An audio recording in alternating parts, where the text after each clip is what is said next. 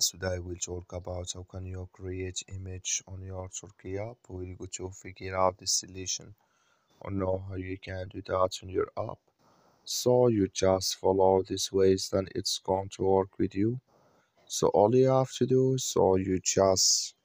you go down here, you click on this sign down here. So when you just click on it, then it's going to take you to this list. It's going to show for you like this. Then all you have to do now, you just click here on create image here, just click on it. So then it's going to take you to this list. It's going to show for you like this here. Then all you have to do now, here can you add reference image in their image prompt. So can you add it here?